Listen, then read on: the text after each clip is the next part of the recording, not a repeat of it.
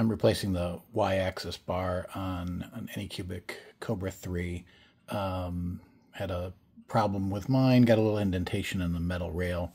I think it was just maybe the bed over tightened on it and got some indentations. Replacing that in the Y-axis motor. To remove the bar, it's these two screws here. You don't need to pull that panel off. 2 screws here, 2 screws here, and then there actually is one back here, around here on the Y-axis motor mount back that way, and remove that one, and then the bar will come out and come loose. Do that, then replace the Y-axis motor. As I showed in another video, there's a cute little trick for doing that one, so watch that video too.